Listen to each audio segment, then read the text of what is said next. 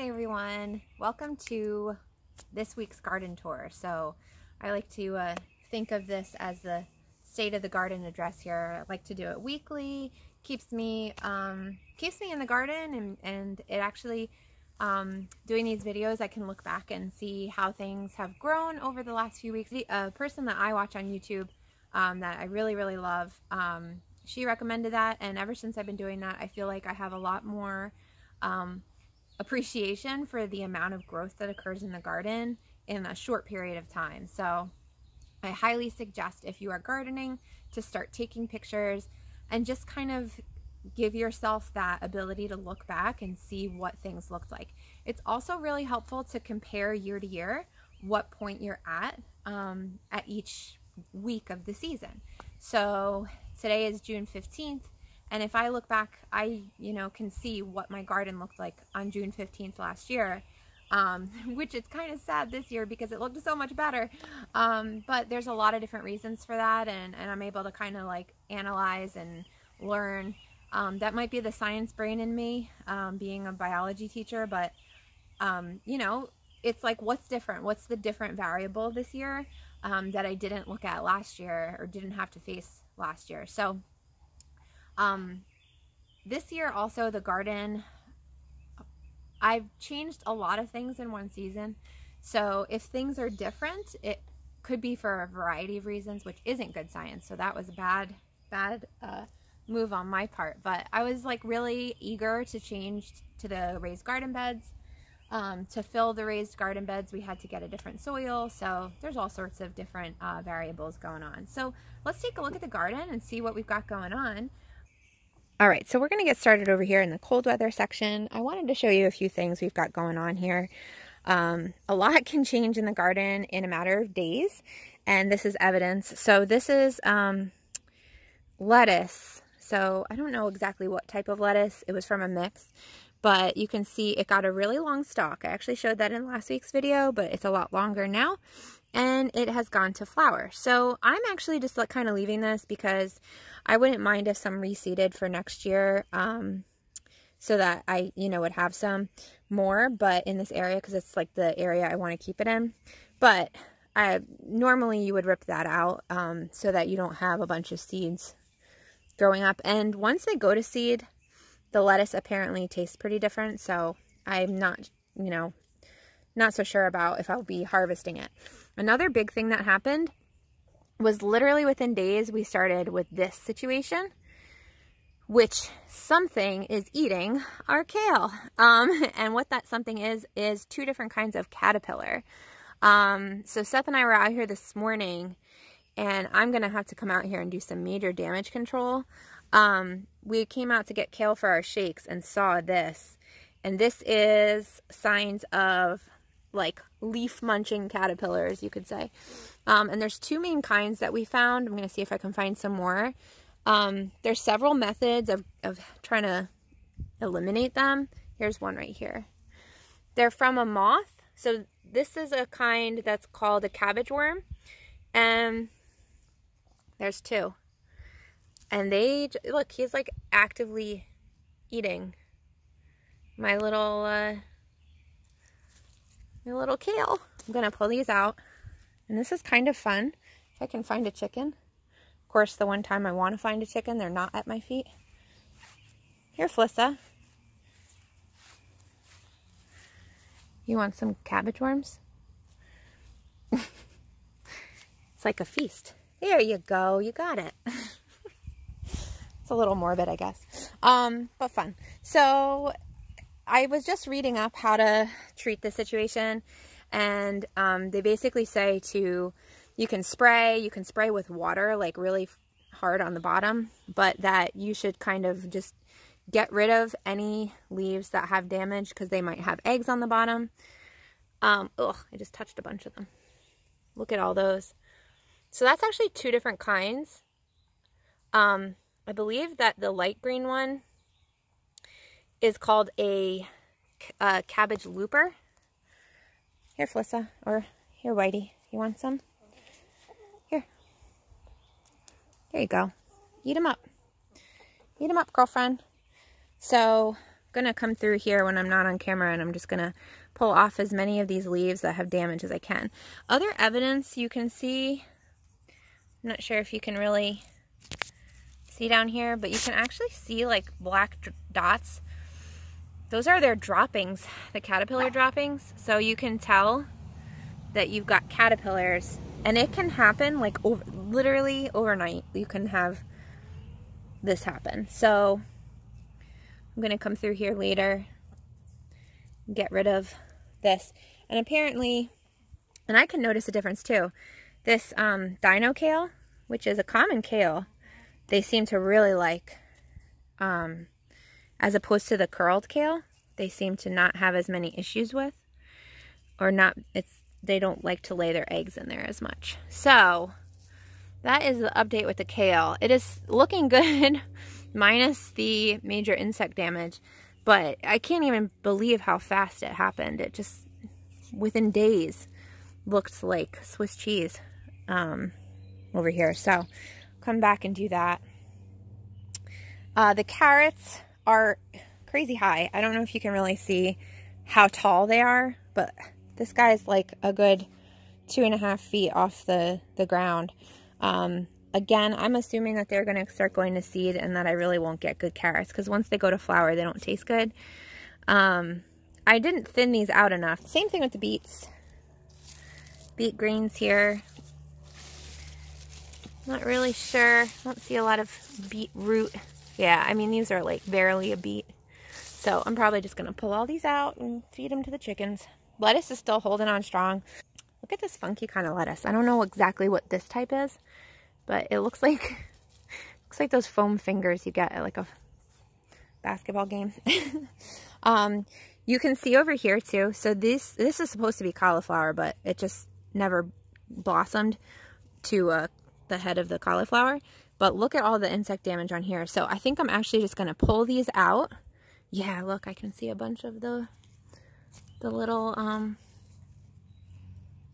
caterpillars. I'm just going to pull it out because if, in my non-expert opinion, if this thing is harboring insects that I don't want and I'm not even using it, I'm going to just get rid of it. So I'm just going to lay it on the ground. My chickens are going to come and eat it, and we're going to call it a day. All right, so I'll do that. Looking at the cucumbers, I sprayed some organic fertilizer, and they are doing so much better. They're finally starting to trellis. Look at, I'm going to have to come out here with a spray. You see all these little, these are eggplants. See all these little flea beetles? So this gives me the opportunity to talk about this spraying that we're having and how it's so different than last year because we really didn't have a good winter. And so with that lack of winter, you're going to have a lot more insects because they overwintered and they didn't get killed off with a hard freeze. Like we barely had many days that were really, really frozen. The ground was frozen. So they just didn't die. And so you're going to have a lot of pests. You're going to have good pests. Well, they're not pests. They're good insects. And then you're going to have more pests.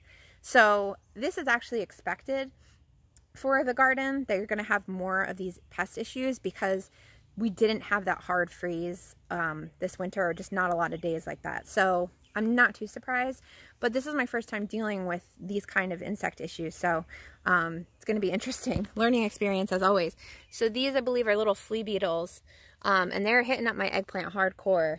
So I'm going to pull off the diseased leaves, and I'm going to I have this organic spray that I can show you, and I'm going to try that.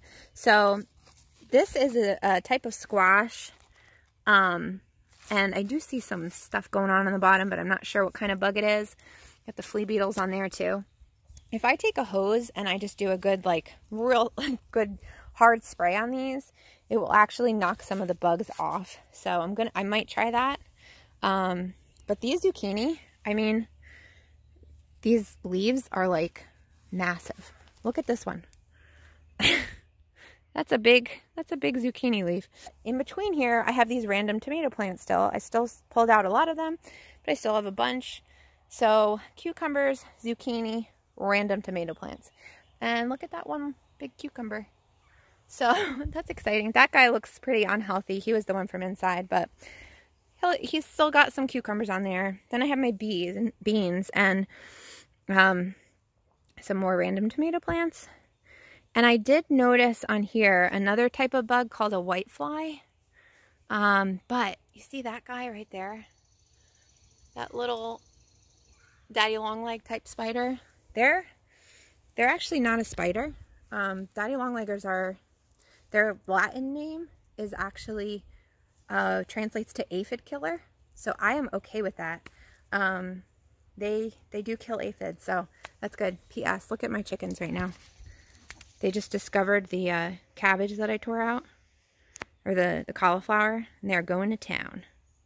So cauliflower, she's carrying around. Cauliflower, broccoli, kale, cabbage, those are all cruciferous vegetables, and those are going to be prone to the same type of insect damage. So where you have one, you're going to have more.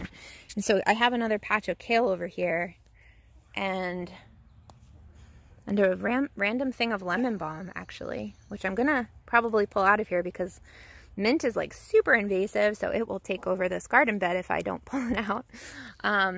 Again, random row of tomato plants that I had nothing to do with planting. But this kale, because I have a lot of that Scotch blue curled kale here, and I don't see as many bugs. But I have to keep an eye. As soon as if I see any damage going on, I'm going to have to come out here and really get into the thick of it. You girls enjoying your cabbage, that cauliflower? Go to town.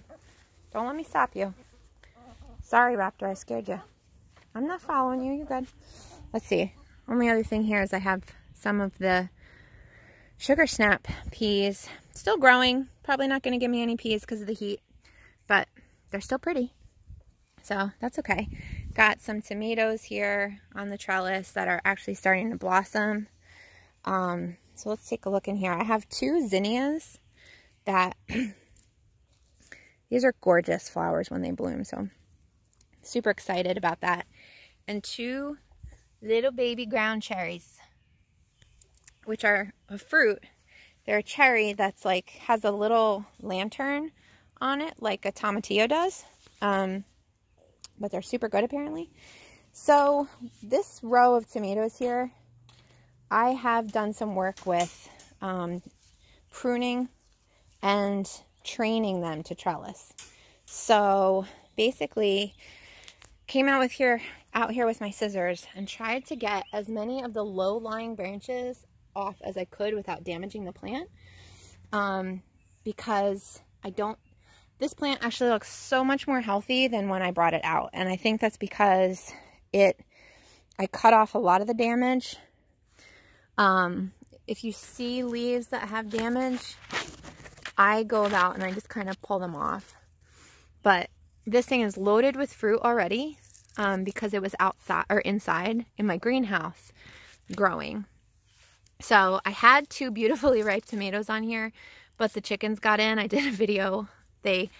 I was stupid and left the garden door open, and they got in, of course. If you're new to gardening, so you start off with the blossom, and the blossoms here, that is what's going to, so if you look at the back of the blossom here, that's what turns into the stem of the fruit.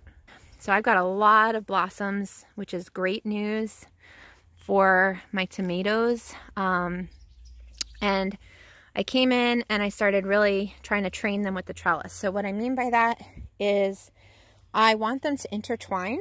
So you see how, like this stem, I put it back through here, and then it's going to go back. And then when this gets a little bit bigger, I'm going to put it back through to the inside. Same thing you can see over here. Sorry about the dogs barking. It came up through here, and I'm training it to go back. Now I should probably push this one back in, but see all these fuzzy, this is such a fuzzy plant. That's because this plant, if it fell over, which I'm training it not to, but if it did, it could actually root itself along the stem and just keep growing. So tomatoes are super versatile.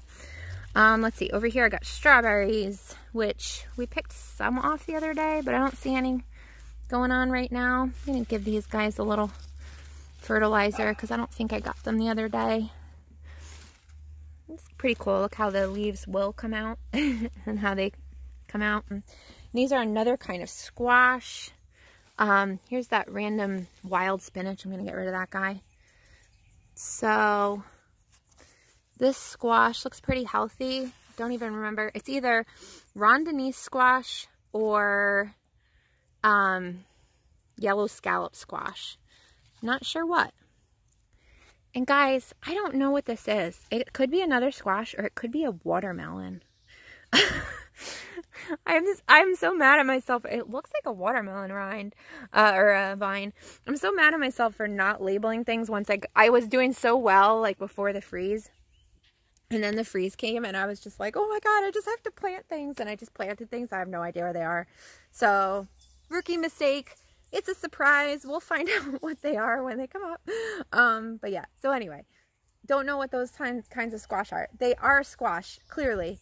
So with the squash, and squash including like cucumber and melons, you get these nice 2 big leaves, those cotyledons that come up. And then the true leaf is always like this kind of shape.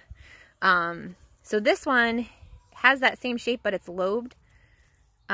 So if you imagine that it has like that, comes in the middle, almost like a heart shaped. So yeah, they all have that same kind. Oh, my chamomile flowers got a lot more. Chamomile is awesome. It grows so easily, a lot easier than I thought it would. This chamomile is like all intertwined in my tomatoes here. So again, this chamomile, you pick the flowers, you dry them out in like a cardboard box inside the house in like a, you know, cool, dark kind of place. Like I use my pantry. And then you can use it for chamomile tea. So, awesome. I'm going to just leave these here for now. All right, these are my other tomatoes. And man, are they are probably the healthiest. You can't even tell, but they're like really tall and this thick stem. They're looking really good. Again, I came in here and I tried to get as many of the branches that I could off the ground without damaging the plant. So like for example, this one, I think I could pull that one, but I don't want to damage and leave a huge scar on the plant, so I'll use my scissors for that and try and just surgically remove it. But it just helps to reduce the risk of blight on the tomatoes when you start getting spots. These look awesome though. So here we've got some more tomatoes that I just transplanted. These are some of the volunteer ones. And these are my melons that my chickens got to the other day and completely uprooted. So they're actually looking like they're surviving. And that's good news. Here's another one of those random plants that I don't know what it is. Type of squash, had a blossom. Good news. Healthy tomato plant here. This is parsley that's gone to seed. It's actually really pretty. Just like really delicate little seeds, so I just left it in there. But this back here, I've got marigold. The eggplants, that's that damage from that flea beetle, which I can see right there. Go away. So yeah, I'm gonna probably, once it cools off a little bit, I'm gonna water them down and spray some of, I have a powder type of natural pesticide. This is that purple opal basil. Smells delicious. Yarrow, more eggplant, and my peppers, which feel really healthy. But they're growing better for sure, just not a ton. So we'll kind of play that one by ear. And here's that cucumber from that trellis. So that's a good size. Now these are a pickling cucumber. So I'm actually going to pull this guy off because the spines are starting to fall off. I'll show you what I mean. And I kind of just twist it to get it off of there. So you see how they have little spikes? And this is a pickling cucumber, so you don't want them to get too big because they actually have a very thin skin And instead of using them for pickling, I'm going to use them for like a cucumber in a salad that I don't have to peel, because I don't like a really thick skin on a cucumber, so I usually peel it off. But if I don't have to, I'm going to just let it go. I'm trying to train these guys as well. So cucumbers send out little tendrils. So I kind of just like guide them a little bit. So see how they send these tendrils out all over the place. It's on its own leaf. So I'm just going to remind it, hey, you have a trellis to climb up. Maybe, you know, you can see it here. It grabs hold. It's pretty cool. So that's good. They're healthy. They're trellising themselves. I'm giving them some guidance here. This is an onion. Still got to figure out about the onion blossoms if I have to cut them off. Look at the tendril though before it goes out. Isn't that cool? It's like a little coil. It's pretty. So this is a healthy cucumber. Not so healthy cucumber. But again, this was the guy from inside. With these things, I always pull off any of the damaged leaves, because like when they're really damaged like that, I just don't even want them on the plant. Because it's like it encourages disease. Just cut out the tumor, you know. These beans are looking pretty good though. Look at all these little nodules that are coming out that are either going to be new leaves or flowers. And for just like the tomatoes, the beans are going to come from the flower. Well, cucumbers too. They all come from the flower. Take a look at this. This is a little weed that looks a lot like this guy when they're babies, but it's not. It's just a little weed that is not beneficial at all. Hi, Ted. We're just kind of checking out this trellis here. So we have this netting that goes all the way around just to protect them from the chickens while they're little, because they will dust bath in this dirt like no big deal, like nobody's looking. So tomatoes are looking good here, and you can see the stem of these tomato plants is dark. These are, as opposed to like these ones. So the ones that have the dark stems are part of a variety. These are marigolds, beautiful. Great to plant next to your tomatoes because they keep away some negative pests. So I'm just going to pull off some of these little suckers down here because I don't want them.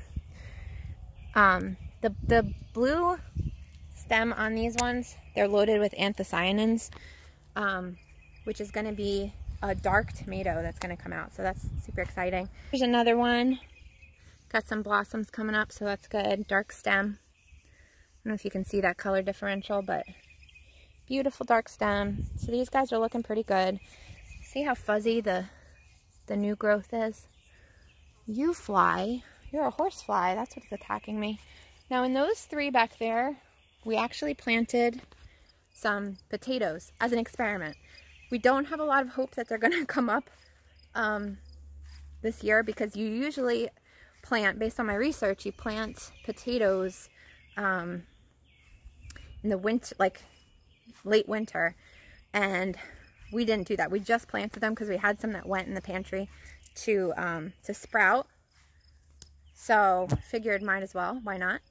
And we're going to learn from it. So it's a learning experience, and if it doesn't give us any potatoes, that's okay. Our grapes that we have for this grape arbor, I'll show you. They're not looking so hot. I followed the directions, but they're literally just like a dead stem, so I have to look if I can revive them at all. I've been trying, but no such luck. So instead what we did was we just used the tomatoes that randomly volunteered, and we just put them in here, and I'm going to figure out a way to kind of keep them up and trellised. So just some more tomatoes. Right, girl? Let's take a look. All these babies here. The babies. I got Ducky and the 4 babes. They're all hanging out in the little entryway. Hi, girls. Hi, Duck. What you doing? Am I bothering you guys? Hi, Orange. So that is the full garden tour, week 3. of the full season. And I hope you guys are doing your own gardening so that you can kind of experience this. It's not too late too. So I had a friend who wanted to plant some things and she was like, it's too late, it's already June. No, it's not. Put the seeds in the ground. Because you're gonna get a harvest. It just is gonna be a later harvest. Go plant some seeds, just learn, and you know, you're gonna be at a better place if you just get some experiments out of the way than if next year you just wanna start from scratch. Even if you just get one container bag, or you know, you can get them on Amazon. I'll put a link in the description. You can get them for so cheap on Amazon, and you can wash and reuse them. Get a few bags of potting soil. It's even cheaper now than it was in the beginning of the spring at some places. And just have some fun. There are some things that you can plant even in the fall that, like, you know, the cool weather crops. So even if you don't want to plant anything right now, let's say you're going to go on vacation or whatever it is, you can still plant this season some cool weather crops when it starts getting colder out again. Which, this weather has been so crazy in New Jersey here. Our nights are getting down into the high 40s and low 50s in June. So very strange weather. Take this year to learn if you have not started yet. Other than that, guys, I'm going to go bring my cucumber and my chamomile inside. I hope you have a great day. You can subscribe to the channel. I do weekly garden tours and then putting out other random videos about the chickens and stuff like that. And you can subscribe and just hit the like button, and I appreciate that so much. I hope you guys have a wonderful day, and I'll see you next week.